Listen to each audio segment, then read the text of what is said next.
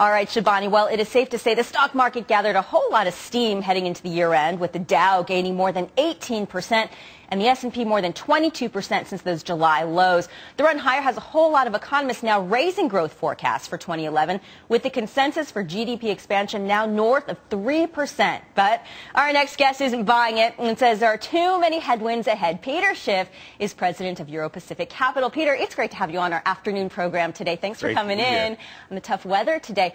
All right, people are feeling better. They're spending retail sales strong for this season. Economists, as we just said, upgrading their outlooks, but you're not buying it. What's your concern? I mean, first of all, the economy is not what's growing. It's the money supply.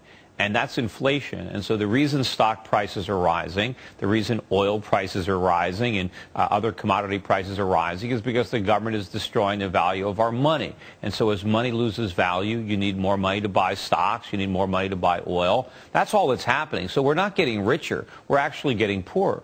Okay, but conventional wisdom, right? U.S. Treasuries never default. Greenback is the go-to, the safe haven. Are we in a sort of mindset shift here? Yeah, well, that conventional wisdom is going to be shattered. And usually when you have a consensus, it's wrong. The idea that the U.S. dollar is safe or some type of safe haven is wrong. I mean, we are the epicenter of the global financial problems. We are the nation that is in the most debt. We have an economy that is completely dependent on artificially low interest rates, on the ability to export dollars and import real goods.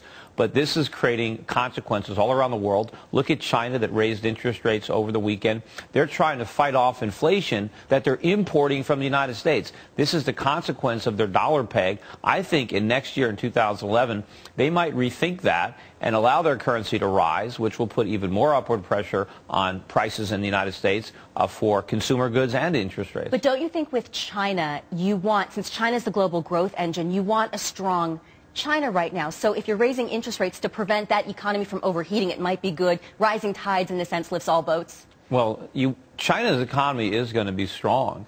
Raising interest rates right now is not going to stop the inflation if they keep expanding the money supply. The reason there's inflation in China is because they print a lot of money to buy up all the dollars that we keep sending them because we don't send them products.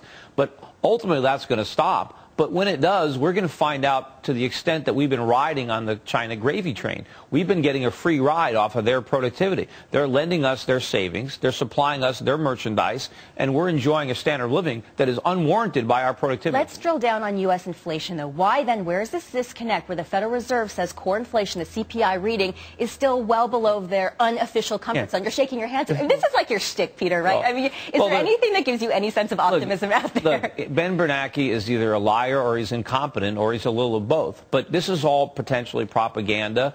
The government, the Federal Reserve in particular, does not want to tell the truth, that inflation is running out of control, and they're the ones that are creating it. What is real inflation right now? Well, who knows? I mean, you have no accurate measure. But I think you have to look at prices. I mean, look at prices that have never been this high, like copper at record highs, soybeans at record highs, sugar at record highs, corn at record highs. It's still challenged. But that doesn't have anything to do with manufacturing. But that's where the slack in the economy is coming from. It's not a function of slack. If you create money out of thin air, prices have to rise to compensate for all that new money. You know, there is a consequence. The government is spending all this money, huge deficits. How do we pay for it? If the government is not taxing us, they're taking our purchasing power by creating inflation. That's all the Federal Reserve is doing. But they want to keep up the pretense that there's no inflation so they can justify keeping interest rates really low. Eventually what they're going to do is they're going to start to try to convince us that a little inflation is good for us, that this shows that their policies are working. But it's not true. I mean, you're not going to get a little bit of inflation any more than you can be a little bit pregnant.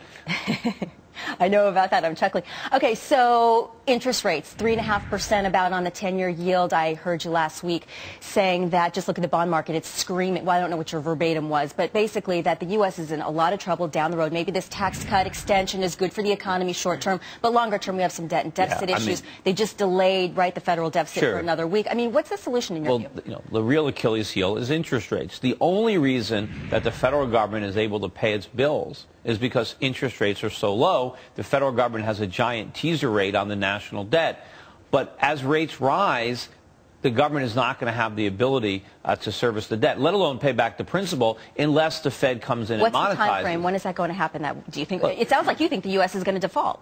Well, we're going to default one way or the other. When? There's two ways we can default. We can just honestly do it by not paying, or we can print money and pay back our creditors with monopoly money, which is probably more likely. But I think sometime in 2011, if we make it out of 2011, maybe 2012, that we're going to have a crisis. You know, they didn't have a crisis in Ireland last year. They still had all this debt.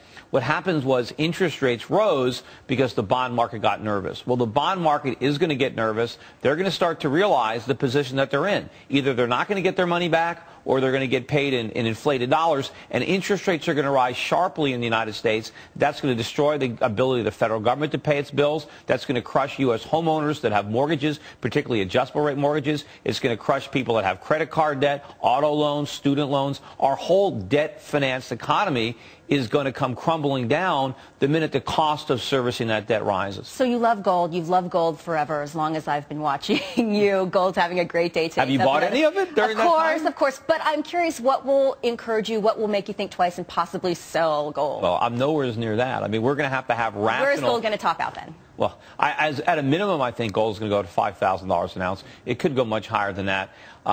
What would make me turn bearish on gold and bullish on the dollar would be a complete 180-degree change in policy. We'd have to have much higher interest rates, not these 0% interest rates. We'd have to see real meaningful reductions in government spending to the point that we produced a balanced budget or a budget surplus. I'd have to see lots of deregulation going on so that we can have a free market economy, so that we can move back towards manufacturing and good production and away from gimmicks, you know, financial services and other service sector jobs. You know, we need to turn this economy around. We need to empower a new industrial revolution, but to do that, we have to dismantle this social welfare state that we've erected. We have to get rid of all the central government planning and move back to free market forces. Unfortunately, we are a long way from there. You know, we're still digging the ditch a lot deeper, which means I think gold prices and other commodity prices still have a long way to run, and I still want to own those commodities. I want to own companies that are involved in those commodities, and unfortunately, I want to invest as far away from the U.S. as I can, stay away from U.S. consumers, either because they're spending money or they can't pay back their bills.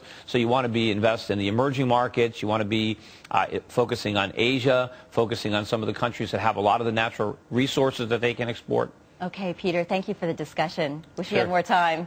Have a great New Year. Thanks again. You too. All right, Shivani.